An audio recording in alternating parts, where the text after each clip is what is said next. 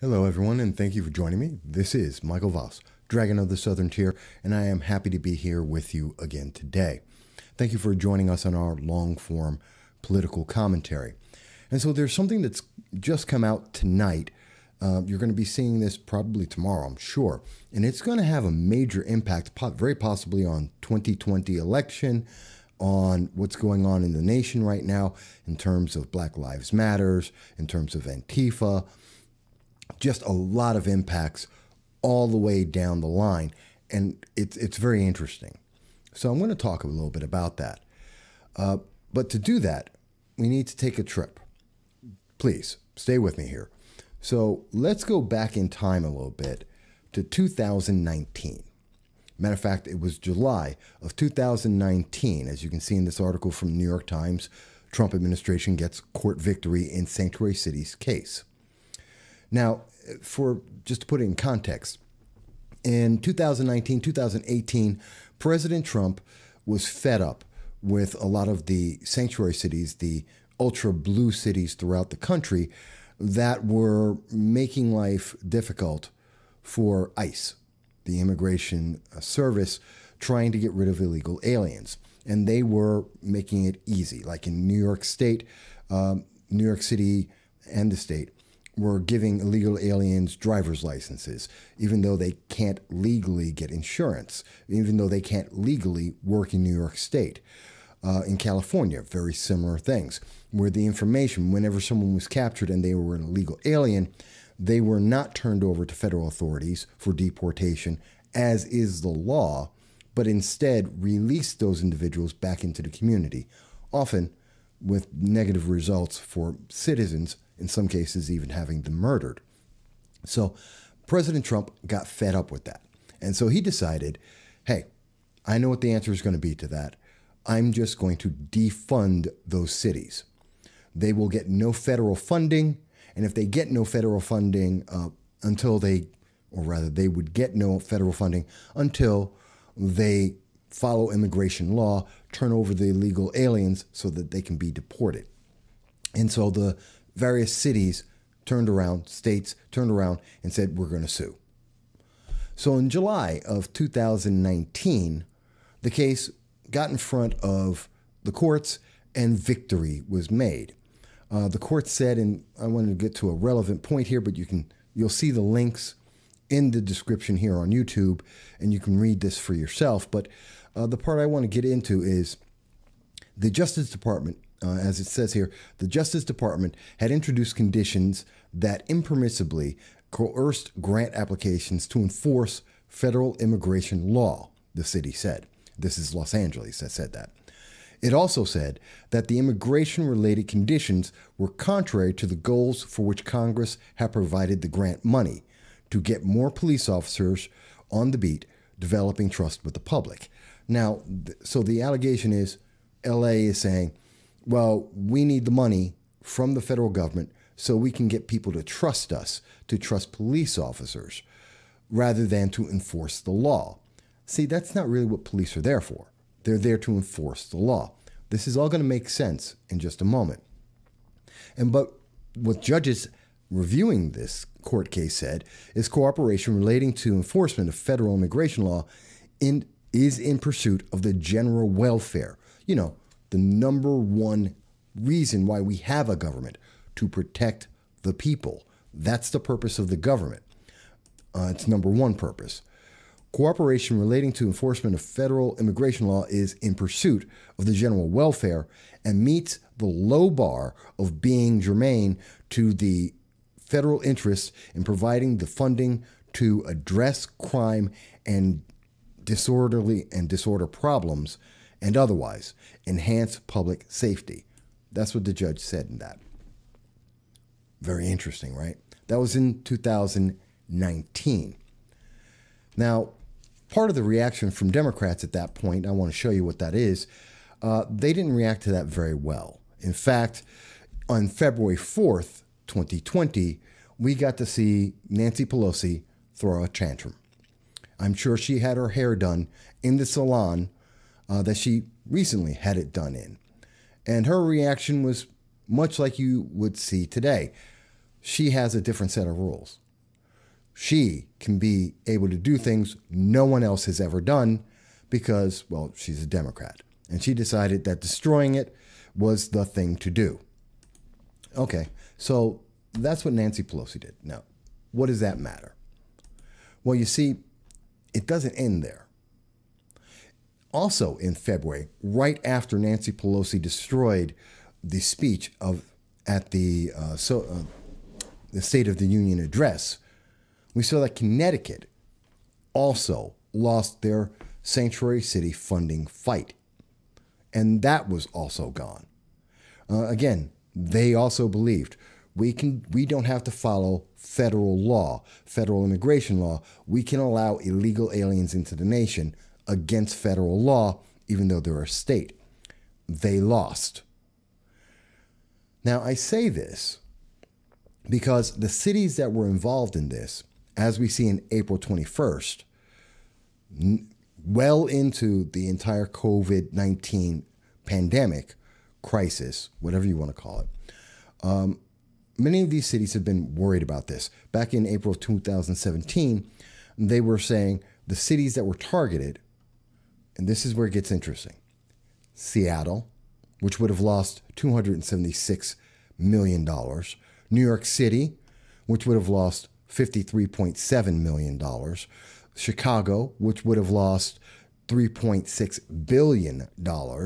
Philadelphia, that would lose $26 million. And LA, which would lose $500 million. Now, why is this all important? Why am I bringing this up? Do you notice that the very same cities, almost identical, almost every single one, plus others, that are the largest centers for illegal immigration, the cities that are actively disavowing the law, are the very same ones that have BLM violence that is running rampant.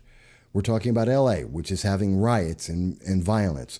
We're talking about Seattle, which had the Chaz and is burning and has had massive problems and killed, and BLM member supporters killed children, a 19-year-old and a 16-year-old. We see that Philadelphia has had massive problems. New York City has had a massive spike in shootings and murders, because each of these cities have the same thing. They are not protecting and serving the public. They're not doing their number one primary job. What they're doing instead is they're promoting a political agenda. And these are the same people, like in California, as an example. I want to show you. In California, just this year, August 8th of 2020, California was enforcing its laws on its towns. And in a similar situation, or reversal here, a lower government is saying that the higher government has no power. According to the LA Times, there is the small Central Valley town, which is in, I forget. Sorry. The city town, they declared that they were Atwater, that's it. Atwater declared that they are a sanctuary city for business, that they weren't going to comply with the COVID-19 restrictions of Governor Newsom, that the public was okay and it would be fine. And they said, we will not comply with these shutdown orders and destroy our economy because that doesn't protect our people and our businesses, which ultimately means the same thing, protecting their people. And so Atwater is shut off. Los Angeles, or rather California, said, okay, you're not going to get money.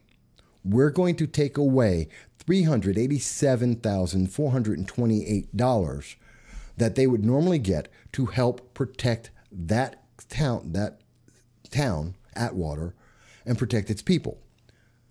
Because they said, if you're not going to follow the rules, you don't get a state benefit. But this is the same state under Governor Newsom that said, you know what? They don't care. They don't want to do what?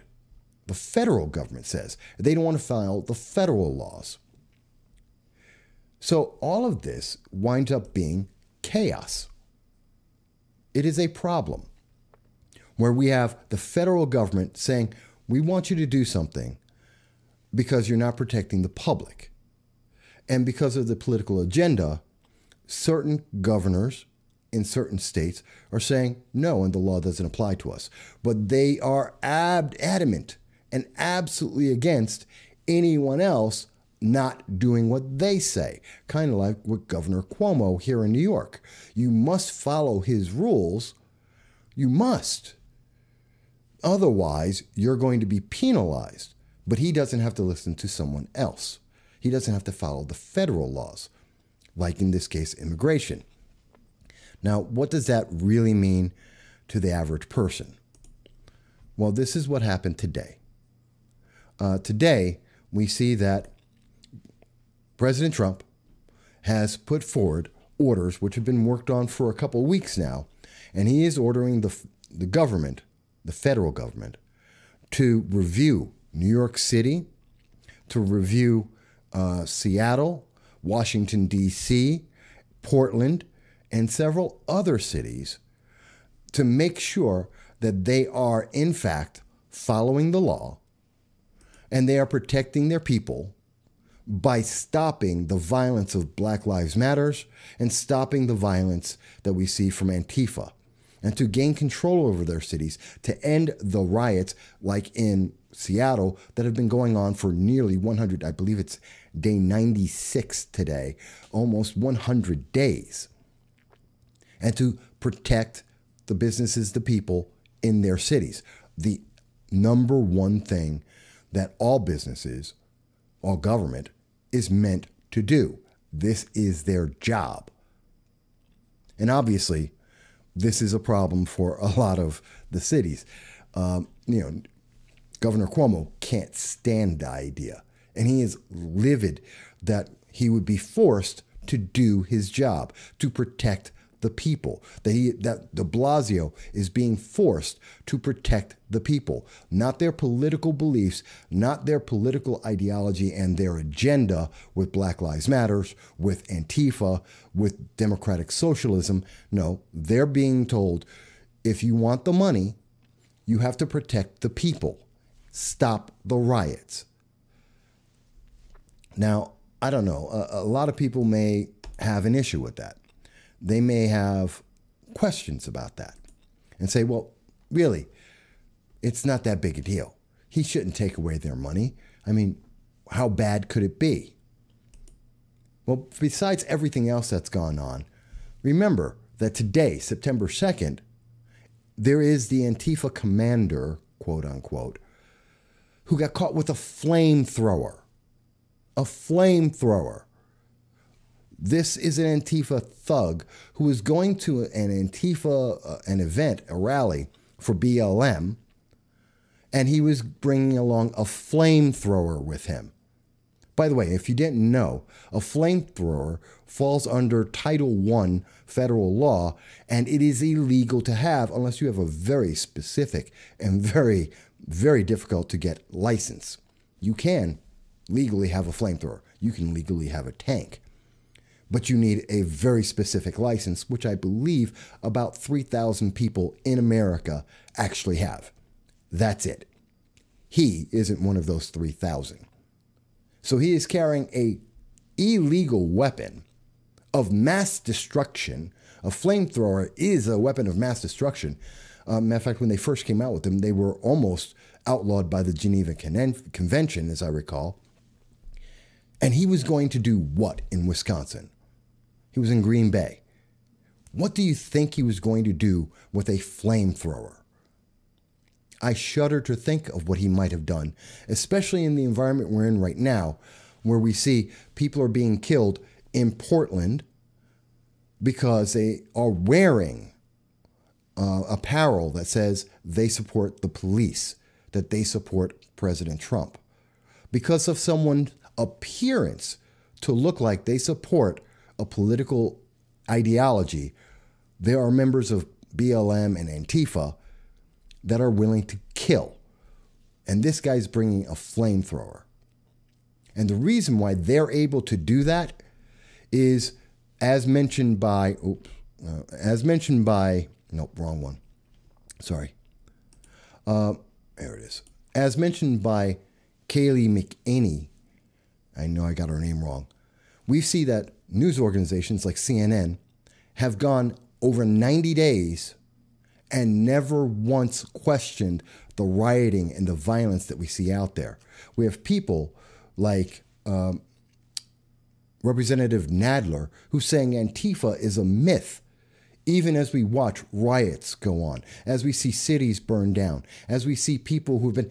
What about, what was her name? Jessica Dottie Whitaker in Indianapolis, who was killed for merely saying the words, "All lives matters."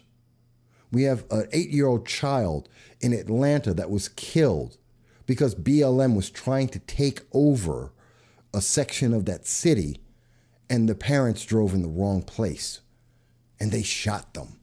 A BLM supporter shot their car, killed their 8-year-old because BLM wants power, because the mayors and the governors aren't protecting the public, because they are using things like the bail reform to allow people to go in and out of prison, in and out of jails, to go around, to come right back out and to harm people. You may have seen the guy on in New York City, who tried to attempt to rape a woman during the daylight in front of everyone. He got arrested. And then he got released a couple of hours later. He's running around in New York City right now. God knows what he's doing. Women, please be very careful and be aware. There's the shooter in Portland, Mr. 100% Antifa, who had previously been arrested at protests with Antifa, with loaded firearms, who is up to no good, who's been arrested before. And he was released. We have this kid who just got arrested in Green Bay. And hopefully he's going to stay in jail. But guess what? He was already arrested previously for causing problems and having, I forget what it was. I believe he was armed at the time and got arrested previously and then got released. This is the bail reform we're talking about there. We see the trend. And just like with the illegal immigration, it's the same cities, it is the same political mentality that is causing this problem. And I think that the answer by President Trump to say that if you cannot protect the public, the number one purpose of government, to protect the public, if you cannot do that, then you don't deserve to get the federal funds. And we already know that this has been put through the courts already under illegal immigration, so he can do this. Now imagine, right now, Governor Cuomo is begging for $59 billion for a bailout from the federal government. And New York City is about to lose another $53 million. LA is desperately in need of money. They're going to lose $500 million. Portland, Seattle, Minnesota, who are looking for $55 million, they probably won't get it either. Because in each of these cases, we have people like Portland Mayor Ted Wheeler, who is more willing to run away than to actually protect anyone. When the riots and the rioters came to Ted Wheeler's apartment complex and tried to set it on fire, endangering everyone in that apartment building, his answer was, "I'm really sorry, I'm moving." Not, "I'm going to protect you." Not, "I'm going to stop these riots. I'm going to enforce the police, enforce the peace and have police arrest people. And we're not going to just immediately release them once they are arrested." We have cities like what happens in Kenosha, where 102 people out of 175 that have been arrested aren't from that community. and yet they're being re-released to come back out and cause more harm. In that environment, you have people like Governor Cuomo who are saying, well, you should do your job, President Trump. This is your fault. No, the president cannot go in and take over a state. He cannot go in and take over a city. That's called the Constitution. He's limited in his power. He can't do that to states or cities. But the governor can. The mayors can. And if they will not do that themselves, they need to be incentivized to do it. And since he can't bring in troops, he can deny money and reroute it to other cities and to other places that are trying to protect their people. Is that the smartest thing, though? Is that the right thing to do? Will this affect the election? Because we can imagine that you're going to hear Joe Biden, well, from his basement in a press release, probably not in person. He's going to say, well, that's an abuse of power. The president can't do that, even though we know he can. He's going to say that this is political, which it really isn't. It's political to allow people to be endangered by riots that do not end, by businesses being destroyed and people driven out of their homes out of fear and out of desperation. You know, like the people who are leaving New York State and New York City right now. People who are leaving Portland and Seattle, LA, Austin, Atlanta. So you can't say that either. But we're going to hear Joe Biden say something of that nature, most likely in a press release, not actually a press statement where he might be asked a question, which I doubt he will take. But is that enough for Democrats to go, that's too much? Or do you think instead the public, Democrat, Libertarian, Conservative, Republican, are going to say universally, yes, if the government isn't willing, if the figureheads, the leaders of our communities aren't willing to do their job, then the president should force them to do their job by whatever means he can. Not that he's taking power, but that he's forcing them to use their power the way it was supposed to be, to protect the people.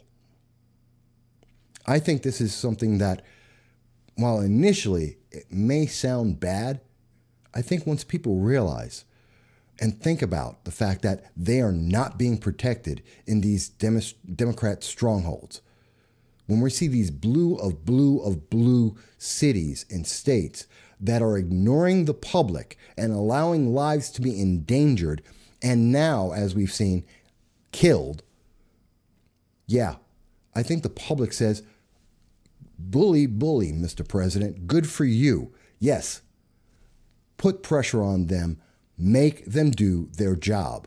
Support the police, protect the people. I think this is going to be very powerful. I think it's going to be very important. But I wanted to share my thoughts on that because this isn't something new. We've seen this. This is the same argument. At the end of the day, it's the same argument as what we saw in 2017. Just like with illegal immigration, this is about politicians, elected officials, who are willing to put their personal political agenda ahead of the public. And because they do that, people's lives are in danger, both immediately from riots and random people and BLM and Antifa who are willing to kill someone just for the way that they appear or their political preference. Yeah, these leaders are willing to support that, but not protect the public. I think when people think about that, they will agree, and President Trump will go higher in the polls. That's what I believe. But what do you believe? I look forward to hearing your comments. Thank you.